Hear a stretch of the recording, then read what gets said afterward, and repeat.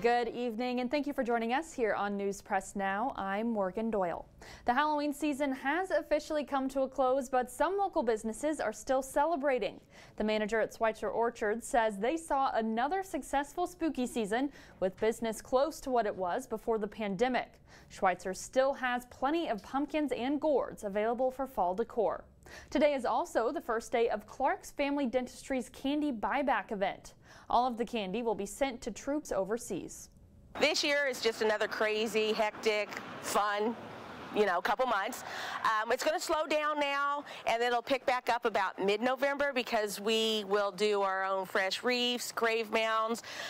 The day after Thanksgiving, we have cut your own Christmas trees. We find someone that we know or that maybe one of our patients know, and we ship it over to their troop generally. And then we also will ship toothbrushes and toothpaste for them too. So not only do they get a treat, but they also get to keep their teeth healthy, because I know a lot of times they also have to pay for their home care stuff too. So it's a way to help brighten their day and also keep their smiles clean and healthy.